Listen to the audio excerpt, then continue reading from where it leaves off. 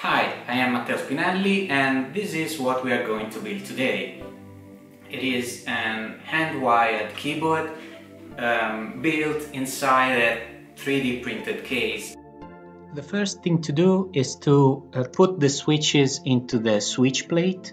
Don't force the switches into the hole. If it is too tight, you need to file a little plastic until the switch fits perfectly. Put all the switches into the same orientation with the pins facing up. I would also check that the stabilizers are actually working, because it will be harder later on to fix them. We need 5 pieces of wire to cover the keyboard rows, and here I'm using a 0.6 millimeters gauge wire. And to make things easier later, I'm also removing the insulation with a sharp knife.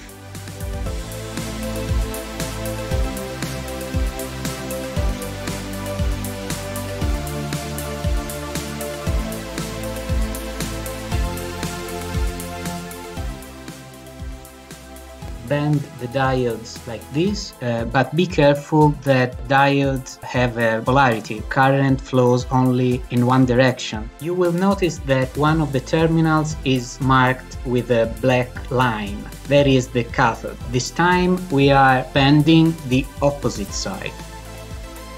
Finally, soldering time. Take your wire solder and soldering iron and put a tiny bit of solder on each switch pin. We are concentrating on the left one at this point. Please bear with me as I'm terrible with the soldering iron.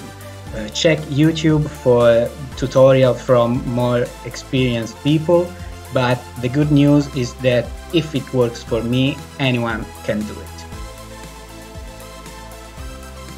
You need just a little quantity of solder on the pin.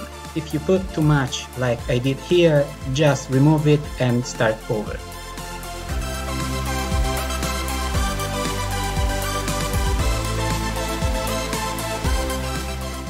Now we are soldering the diodes. Remember, we are always soldering to the left pin of the switch, and the cathode is always facing down. Let me stress on this because it is a very common mistake. The cathode is always marked on the diode with a black line, so the line must be always facing down.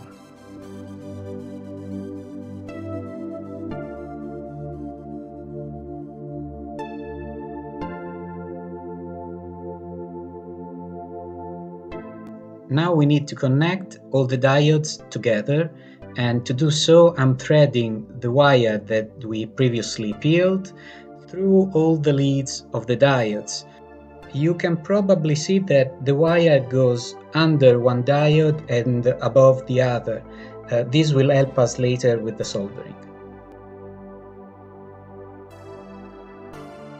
Another option is to bend the second lead of the diode and connect it to the one to its right. This way we do not need an additional wire to connect all the diodes, and it is probably easier to do this way, but anyway, for this project I wanted to try something different. As always, put as little solder as you can. Take your time, it will be a long process, but it will be well worth it.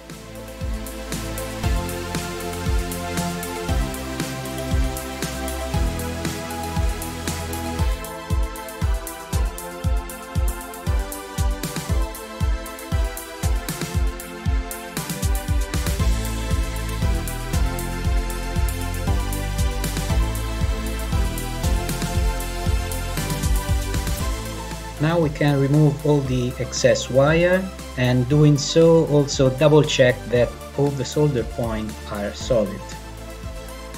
Here I missed one, so I'm going to solder it again.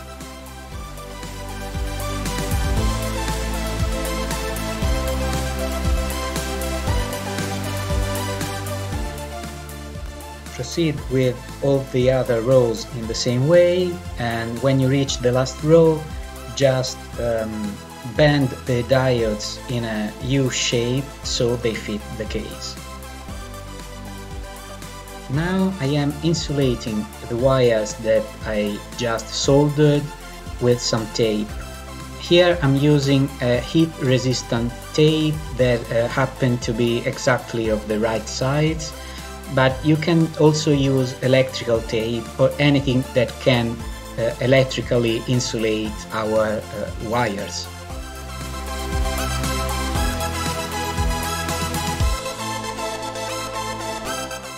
We need more wires to connect the columns.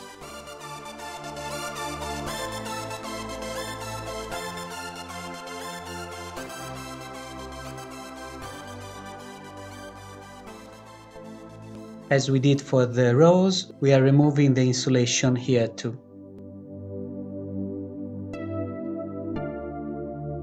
Since soldering the wire to the first switch is going to be tricky, I'm scraping the tip of the wire with a hobby knife and then add some solder to it.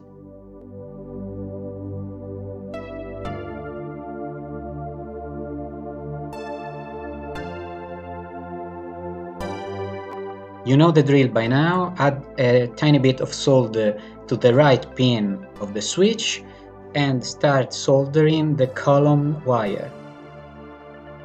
Solder the first switch and then bend the wire across the other switches. Be careful not to short the columns and the rows.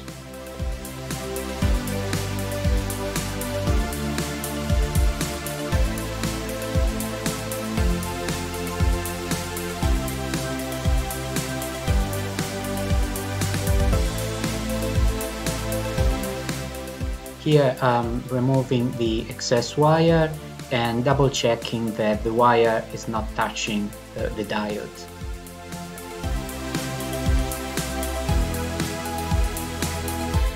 And it's finally time to connect everything to the controller. I'm using a rainbow ribbon cable. It is easier this way to follow each wire from the switch to the controller. Peel the wire, add a little solder and then solder to the switch. Easy peasy.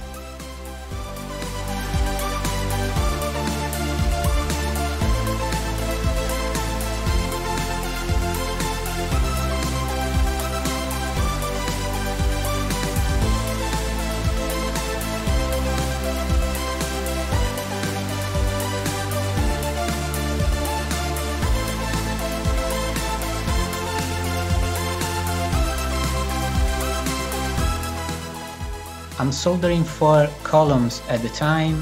If you want things a little tidier, you can keep all the wires together and go straight from the switch to the controller.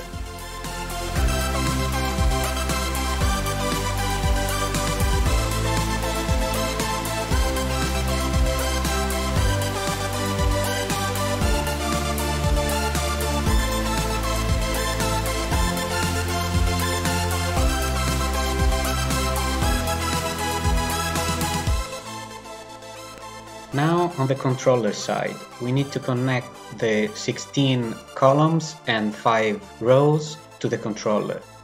The first and the last pins on the teensy won't be accessible once the controller is in its final position, so I'm soldering them now, then flip the controller, insert it into the case top side and proceed with the other connections.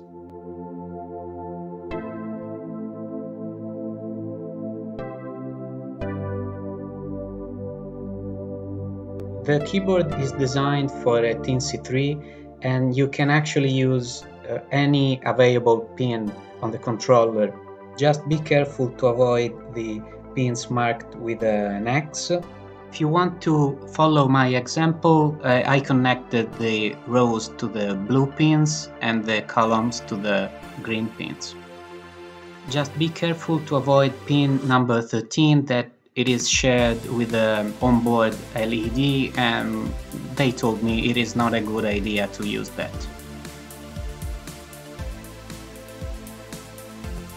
If all went well, you should end up with something like this and hopefully better. Believe it or not, the keyboard is ready. Double check all the connections, flip the keyboard over, and we are ready to add the stabilizers and the keycaps. Regarding the stabilizers, we are using coaster. Unfortunately, there are many kinds of coaster stabilizers, and this is a source of frustration. You have to check that the stabilizer moves freely on its wire. It is very important to have a smooth key press.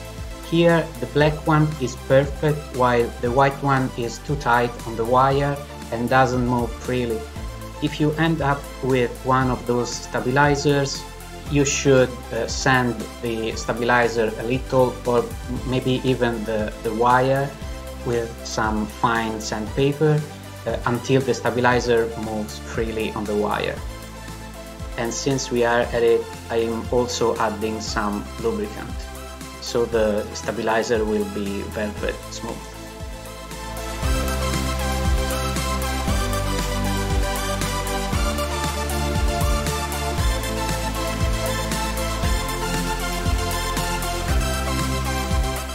When you are inserting the stabilizer into the switch plate, be careful that it is not too tight. If it is too tight, the two arms of the stabilizers might bend, and if they bend, they create some friction on the stabilizer part that goes into the keycap. That friction makes the key press feel mushy, and we don't want that, of course. I realized that Hakko switches are not 100% compatible with cherry switches, and I actually had to Dremel a small portion of plastic from the sides. But once I've done that, they are perfect.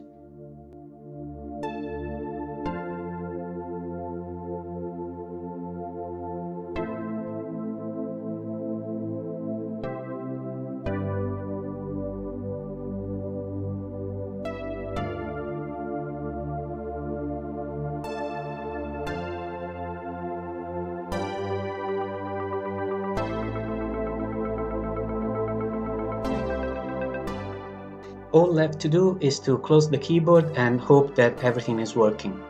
Since the bottom plate is holding the controller, slide the plate from the bottom and be sure that the hook inside catches the controller. Congratulations, you just finished your hand-wired 3D printed mechanical keyboard. All left to do is to program the firmware, and that requires a tutorial of its own. So see you next time.